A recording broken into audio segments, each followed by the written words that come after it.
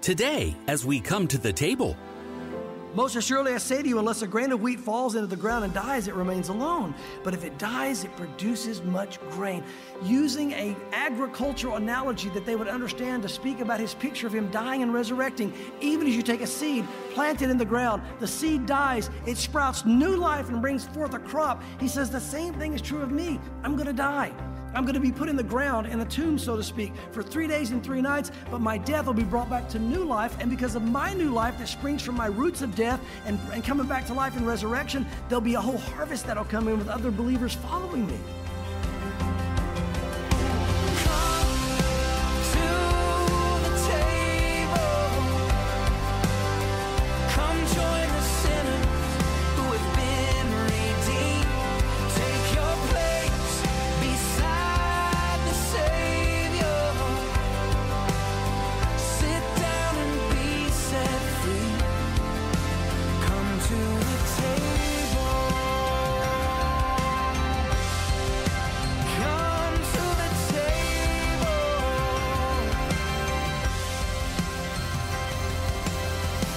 When Jesus rode the donkey into Jerusalem, it was an act akin to a king riding into his city in peaceful triumph. He was coming into the city, though, knowing that only a few days later, he would be undergoing the intense pain and anguish of dying on the cross for us. Well, thanks for taking the time to join us as we come to the table, the daily Bible study program of Mark Kirk, Senior Pastor of Calvary, Knoxville. As Pastor Mark will point out in today's message, Jesus' death on the cross wasn't just for the Jews. It was sort of like a world premiere for him. Now, maybe we would still know about him if it weren't for this act, but most likely he wouldn't have had the reach that his death brought, because this death was for everyone, Jew and Gentile alike, because he bore our sin to reconnect our relationship with God. Now, let's join Pastor Mark in the book of John, chapter 12, as he continues his message entitled, Jesus' World Premiere. Jesus himself said when he was on the earth, no one has seen the Father but me. That is, there was nobody in heaven yet. So where were they? Where was David? Where were all the believers? Where were they? The Bible says in a supernatural holding tank that was a paradise that the Lord set up that believers would go to. So Lazarus went to this paradise and was temporarily in that paradise for 4 days. Now he comes back. I'd be saying, what was it like? What did you see? First of all, the hope that he would give people that were afraid of death and saying, it was amazing, and you should have seen it, and the colors and the music and the sound, whatever. And who was there? There was Abraham and Isaac and Jacob and David and Elijah, and they were all there, and it's all waiting on us, and it's this glorious place. Imagine the conversations. Now, I don't know what the conversations were. Again, it doesn't tell us. But again, when you think about the draw that this would have been just for Lazarus alone, then imagine all that spreading into Jerusalem and all the gossip and all the talk and saying, yes, and he said this, and he saw them, and this is happening, whatever. I mean, Jesus was being exalted to the highest point here. And the Jews were being confronted with all the evidence that he was who he said he was. And again, this makes this all the more dramatic as we get to the story. And so it says, now notice this, you would think the chief priests and everybody would be saying, well, we need to bow down to him. We need to turn the kingdom over to him. We need to ask him to take over. Look at verse 10. But the chief priests plotted to put Lazarus to death also. Not just Jesus. Kill the guy that just raised from the dead. It's like, can I get a break? I just raised from the dead and you're wanting to kill me already? How many times does a guy have to die for you guys to believe? You know, it's like, well, I mean, you wake up and you're like, I'm alive. Kill him. I mean, it would have been awful. Run. You know, I don't know how it wasn't that way, but either way, I played these out over dramatically in my mind. But either way, it's very ironic that a guy just raised from the dead, they want to kill him again. And he's like, you didn't even give me time to breathe. I think about it, not that I'd want to be killed by someone, but probably Lazarus wouldn't have cared that much. Think about it. I really don't want to go through the whole thing, but apart from that, wow. Here I am again. Hi, guys. Just went out to grab something. I came right back, And, how'd you do that? Never mind. The Lord will explain it all later. I don't know. But it wouldn't have been, think about Lazarus. He wouldn't have been afraid to die. When you're not afraid to die and you know where you're going, nobody can stop you. If you're here today and you're afraid of death, you can be stopped.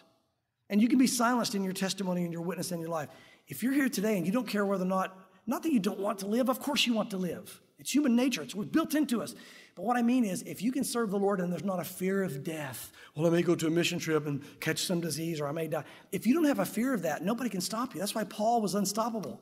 Paul said, you know what? It's better for me that I die. It's better for me that I go on to the Father. But you guys need me, so I'm torn.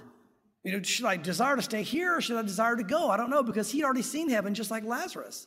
And I can imagine, that whole weeping thing and waiting on Jesus to come, and Lazarus dead the first time. Can you imagine when Lazarus died the next time, if he died before his sisters? We don't know the order they died in, but you know what? It would have been a lot different situation, wouldn't it?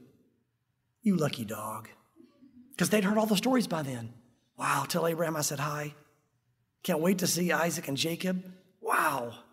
Well, we're going to miss you, but we'll see you soon. And love you, brother. Love you. Can you imagine how different? That's the difference in a believer's death and an unbeliever's death. It's interesting. Just this week, maybe you heard that David Cassidy died. He was the singer for the Partridge Family. Remember the Partridge Family movie? And I guess unless you watch late night TV, the young generation won't know who that is. But the Partridge Family, David Cassidy and all this, his daughter was with him this last week when he died. And she said that the last thing that he ever said was, so much wasted time. And then he died. So how would you like your last words to be? So much wasted time. Guys, let's not let our time be wasted. It's going to be a joyous day when we enter the kingdom, but how much better to take the time we have now and apply it, to use it, to serve the Lord, to be productive for God and the things of the kingdom. And then when we get there, say, we're on our deathbed. Maybe it happens sooner than we think. In my mind, I've always had this, 80-something, 90-something, maybe in the 90s. My granddad lived to the 90s. Both my granddads lived to the 90s. My dad almost got to 90. We come from a family of long livers. And so I'm thinking, hey, maybe I'll get, to be 90 as well or something like that. But you know what? I never know. And if suddenly I found out something was killing me and I was going to die suddenly, I've had friends in the body of Christ and I'm with them and we're rejoicing. And like in a few months, suddenly they're gone. What if that happens to me? Am I going to be laying there getting ready to die going, you know what? I wish I'd been serving. Why didn't I get involved? Why did I waste so much time? Or am I going to be going, you know what? Okay, I didn't get as long as I thought I would get, but I applied it. I did something with it. Guys, do something with it. We don't know when our time is up. Apply yourself to the things of God. This is what it's about, serving him. And so they had a motivation to kill him because, again, he was applying what he had left in the Lord and being a testimony and a witness, and everybody knew it. And so their motivation was kill this guy, silence the testimony of Jesus. But there's another motivation here that you might miss if you don't know who the majority of the Sanhedrin and the chief priests were. The majority of the Sanhedrin were what we call Sadducees. Now, the religious ruling body of the nation, very different than what we have in America. It would be a lot like our Congress today with our president, in that you had Pharisees, Sadducees, and a high priest. So the setup was very similar to what we have today. And you'd have the conservative side, the Pharisees, and the liberal side, the Sadducees, and then, of course, the high priest. So the setup is very similar. We can associate to some degree in our mind of how this worked. But the majority of their Congress, because it was a religious and political body, the majority of their Congress was made up of the liberals and or the Sadducees. Now, why is this so important when it came to the fact that Lazarus had raised from the dead? Because you see, the Sadducees had a theology. The conservatives believed all of the Bible and everything it taught. The Pharisees, although they were legalistic, they were closer to what was correct. The Sadducees only believed portions of the Bible. The rest of it, really, man wrote, not whatever. But the first 5 books, so they believed that. But because of that, they didn't believe in the resurrection. Problem. Guess what they're facing? Someone who resurrected right there in their hometown, and they're the ruling party. They're the ones in control. In other words, something that we don't believe in happened right in front of our face. We must stop it now. Isn't that amazing? Rather than going, you know what? Maybe my theology's wrong. Rather than adjusting their theology, they tried to kill what was opposing their theology and still hold fast to it. Listen, guys, sadly, we have a lot of people, even within the church today, that do this. And I'm not saying that I've got everything right in my theology. The Bible says that many of us make many mistakes in many areas. But here's the principle that I want you to grasp. Don't ever let your personal theology or the way you were raised in your church or in the Lord interfere with what the Word of God really says. If you come to a place in the Word of God that disagrees with your theology, if you see someone begin to speak in another language that they don't know, if you see a miracle happen right in front of your eyes, if you hear a word of knowledge from someone that tells you something, nobody can know that but God, and you see the gifts operating, well, our church believed the gifts weren't for today, then lay that belief down. It's wrong. Go with what the Word of God says. So whatever system you're facing, whatever you're believing, they didn't believe in the resurrection. The resurrection is not true, so we refuse it. Well, it just happened, so you need to change your theology. You can't deny reality. You can, but it's not going to stand. And they try to do this. So what's the warning to us? The warning to us is let's not try to take our theology, hold so tightly to it that we make the Bible fit it. Let's go to the Bible and say, God, whatever your Bible says, I'm going to change my theology. I will readjust my theology, regardless of what my group taught me growing up. What does your word say? And that's what we stand on. That's what they were dealing with here. And so, again, verse 11, because of the account of him, many believed of the Jews, and they went away and believed in Jesus. And now we see that finishes up kind of that last story, and we jump really into what the main part of today is, Jesus' world premiere to the Jews. We'll get to his world premiere to the Gentiles again in just a moment. But notice this, he first presents himself to the Jews in what theologians call the triumphal entry. Look at verse 12. The next day, a great multitude that had come to the feast, when they heard that Jesus was coming to Jerusalem, took branches of palm trees and went out to meet him. Now, again, why? Because he was the famous rabbi that had done all these miracles. Lazarus raised from the dead. They're grabbing these palm branches, which, by the way, represented to them freedom, and they were under bondage to Rome. So this was this whole symbolism of freedom. And notice what it says. They cried out, Hosanna, blessed is he who comes in the name of the Lord, the King of Israel. They were crying out prophecy about the Messiah from the Psalms. Now, again, were they crying it out because they knew the Psalms prophesied he'd be the Messiah? Maybe some of them realized after it began to happen what was going on. But I think this was spontaneous as the Holy Spirit moved in their hearts. They couldn't help themselves. As Jesus presented himself, they just began to, Hosanna, blessed is he who comes in the name of the Lord. And God prophesied that's what would happen. And by the way, that's what true worship is. It is a spontaneous response to seeing Jesus for who he really is. And if you're having trouble worshiping, well, I come, but I really have trouble worshiping. Well, then you know what? Say, God, show me Jesus better. Show me Jesus more. Because I can tell you, when I see Jesus, I don't care what the worship team's singing or doing. I'm telling you from personal experience, when I am in tune with Jesus, it doesn't matter to me what they're doing. My eyes are on him, and I'm praising him. And so what we need to pray is, God, help me to see you, because then there's that spontaneous worship and there's that spontaneous praise that happens when they do that. And so they're crying out, blessed is he who comes in the name of the Lord, the King of Israel, fulfilling prophecy. And then Jesus, verse 14, when he had found a young donkey, sat on it, as it is written. And now we go back to the Zechariah passage that we read.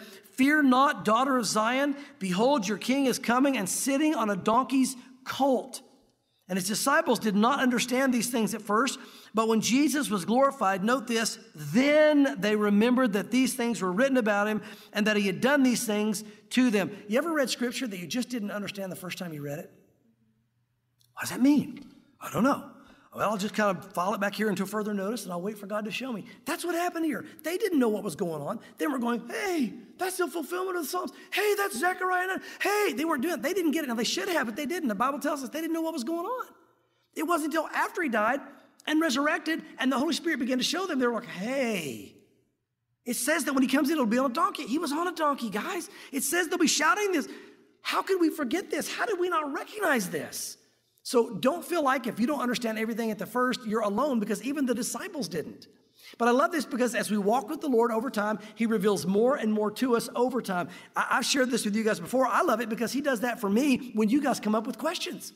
Oftentimes you'll come up and you'll ask a question, and honestly, sometimes I'll hear the question, I don't know the answer. Now, if I don't know the answer and God doesn't tell me, I'm not going to make it up, all right? So I don't go in this big thing where I start making up what the answer is. But at the same time, when you guys come up and ask questions about what's going on, this kind of thing, sometimes you'll ask the question, and as you're asking, I'm thinking, you know what, I don't know that I really know the answer. But before I can even tell you I don't know the answer, guess what happens? God gives me the answer. And so I'm learning with you. I'm hearing it come out of you going, I get it. That's cool. I understand now, Lord. And here's why God's doing that. It's not so much for my sake, although I get to be a beneficiary of that, but because of the position I'm in as your pastor. God wants you to know the answer, so God tells me, and then I can tell you, and you think I'm really smart. See, this is where pride can come in for a pastor. It's like, yeah, well, I answered that great, didn't I? And you're going, I had no clue. No, I know the truth. I don't know this stuff. God shows, if anything comes out that you get an answer for, that God is speaking to you through his word or something else. Even as we're teaching the word of God, God speaks to you guys about things. His Spirit does it. And so I love that because, again, he answers us. He gives us the answers in the time that we need them and where we're going to know them, and lets us know. He did the same thing for the disciples. It says, therefore, verse 17, the people who were with him, when he called Lazarus out of the tomb and raised him from the dead, bore witness. For this reason, the people also met him because they heard that he had done this sign. So they're saying, they saw Lazarus, right? You can't deny this miracle. We saw it. We were there. It happened. And so this puts the religious leaders in even more of a pickle, so to speak. They couldn't deny it. And the Pharisees therefore said among themselves, You see, you're accomplishing nothing. Look, the whole world, or rather, look, the world has gone after him, which means the whole world. The world's gone after him. In other words, they recognize, even Jesus' enemies recognized this was his world premiere. But they still rejected. Amazing. Amazing. But it doesn't stop here, because the Lord, again, had to appear first to the Jews, but now 4 days later, he's going to die on the cross. Remember, they would bring the Passover lamb in. 4 days of examining, he would go to the cross, or he would be sacrificed on the Temple Mount. Jesus, being the Passover lamb, came in 4 days before, riding on a donkey. Everyone examined him for 4 days throughout the Gospels, as you go back and look chronologically at what happened. And then he was crucified on the cross 4 days later. So this was the big reveal. This was the world premiere, if you will, for the Jews. But now he's going to make allusion to the world premiere coming 4 days later for the Gentiles, for you and I, by these Greeks that come to him. Look here at verse 20. What it says. Now there were certain Greeks among those who came up to worship at the feast. Now again, why would Greeks or Gentiles come up to worship at the feast? Because although the Jews didn't accept them, there was what was known among the Gentiles and among the Jews as God-fearers. And so if there were any Gentiles who believed in the God of the Bible, who believed in the God of the Jews, he was known as a God-fearer. Today we're called Christians. Back then, they were called God-fearers, if you want to try to fit in the blank of who they were at that time. They were believers, but they weren't Christians yet, so to speak. But they were God-fearers, and the Jews would tolerate them. Why? Because, again, they were friendly to the Jews. The Jews didn't let them be a part of their family. They didn't really include them as those going to the kingdom of God. But at the same time, they tolerated them and allowed them to be on the outside of the synagogue and to come to the feast from a distance, so to speak, because they said, well, they honor Israel. They honor the God of Israel. Let's not fight against them. Even as today, when you go to Israel with Americans, the Jews do the same thing. You go on a tour. They honor us. They tolerate us. They allow us to be there. And because we bless them. We give to them financially. We pray for them. We support them as a nation. And so it's the same kind of thing that, they did then that they even do now.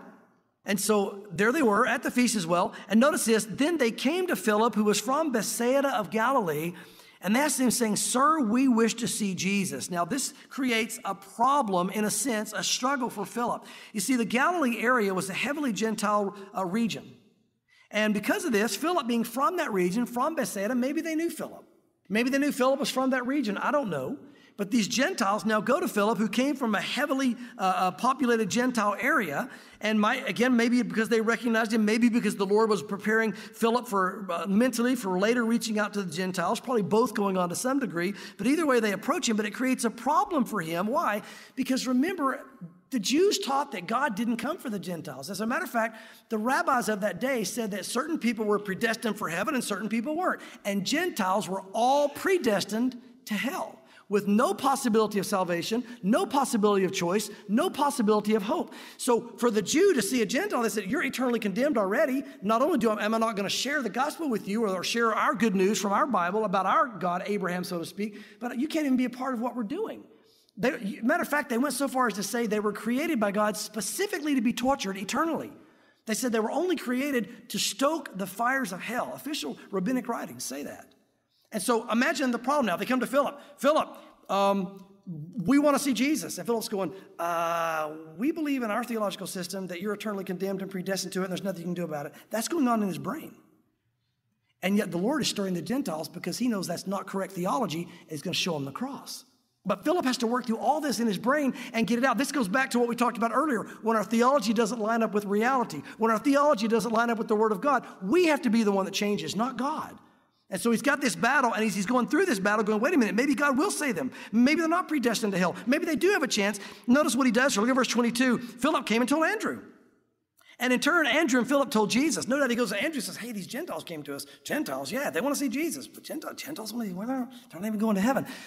Well, what do you think? Should we take this to Jesus? Hey, wait a minute. I remember Samaria. Really? Yeah. Remember we went to Samaria? And he reached out to the Samaritans. They were Gentiles. Yeah, but they were kind of half Jew. Yeah, but still, they weren't really Jews. And so maybe, what should we do? And so they team up together, probably as buddies, and they decide to go together to Jesus. Maybe this is right. Maybe it's wrong. They're going to go to him. And this isn't the first time that we see Philip and Andrew team up. Remember the 5,000? And the 5,000 there on the hillside? It was Philip that said, well, we can't feed these guys. If we had all this money, we couldn't feed this huge crowd. And Andrew standing there with him, grabs some kid's lunch bag. Probably not really. Probably, I'm sure the kid gave it by willingly. Hey, well, I don't know what this will do, but I've got 5 loaves and 2 fishes. So they'd already gone to Jesus together before to seek him about things. Now they go together again. He's probably running to him saying, you're not going to use some support on this. I don't know. But either way, They want to see what the Lord's going to do with this. And so notice they both go together to see the Lord. And it says, but Jesus answered them. And again, they say, hey, there's these Gentiles that want to see you. So they're expecting the Lord to say something like, well, send them in, or tell them not right now, or I'll make an appointment. Look at verse 23. But Jesus answered them, saying, the hour has come that the Son of Man should be glorified. What? Well, that's not what we asked, Lord. We said, there's some Gentiles that would like to see you. Now, I'm sure they didn't do that. Don't get me wrong. But it appears that he didn't answer their question at all, and they were probably a little bit befuddled by it. But here's the bottom line. He directly answered their question. How? He was glorified on the cross. And he's saying this, if Gentiles want to see me, and Jews as well, they're going to need to look to the cross, because that's where you'll see me. That's where I'm glorified. I'm not glorified in theology. I'm not glorified in teaching. Yes, he is glorified in those things to a degree. But to truly know who he is, you've got to look to the cross. And he's making the point to them, although they don't understand it theologically at this point, that's where I'm going to be glorified. The Gentiles will see me. The Gentiles will know me. And in 4 days, I'll make my world premiere to them and the world by dying on that cross, and I'll be glorified. So that's exactly what, although I'm sure I know they didn't understand it at this point, but that's what he says.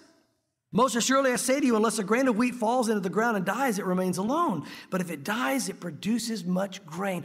Using an agricultural analogy that they would understand to speak about his picture of him dying and resurrecting, even as you take a seed, plant it in the ground, the seed dies, it sprouts new life and brings forth a crop. He says the same thing is true of me. I'm going to die.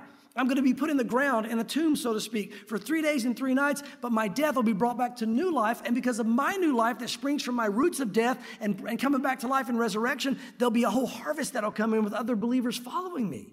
So he's teaching them all this theology about the Gentiles and about how the Jews and the Gentiles will both come, although I'm sure they didn't understand this because it says they didn't understand any of it until later. But he says, this is what's going to happen. I have to die. Don't you understand? And look at this, verse 25.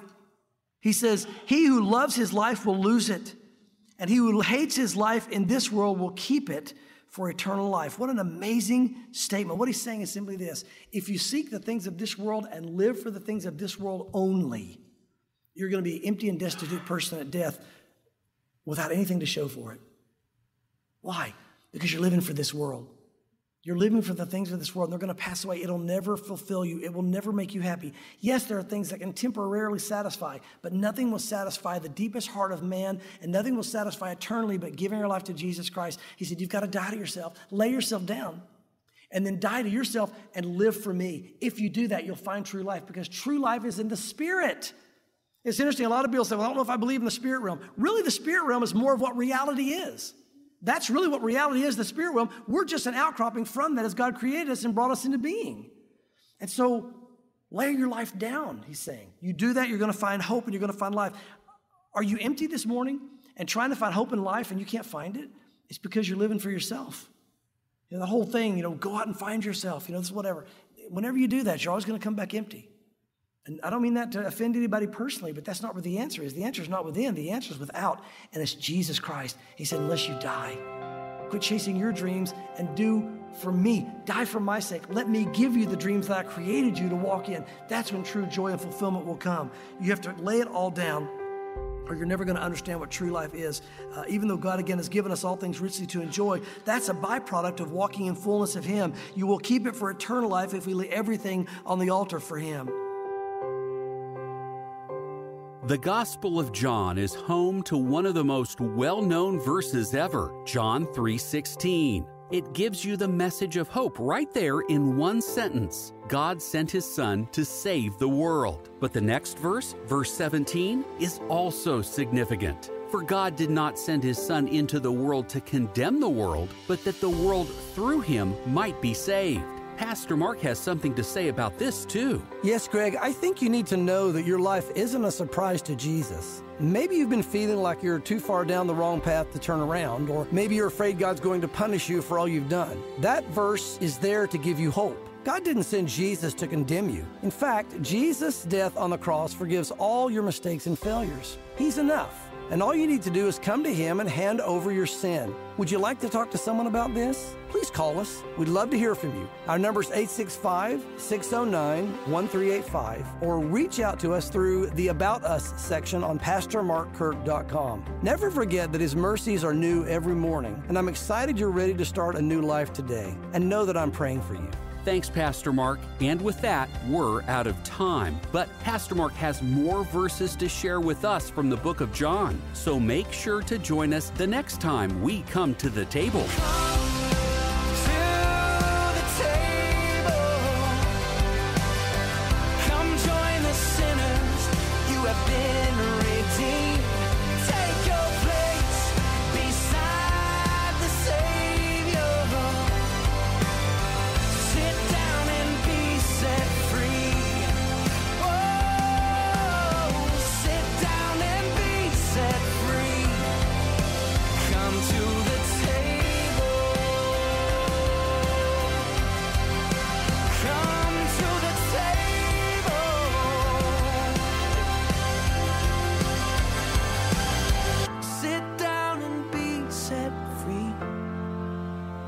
To the table.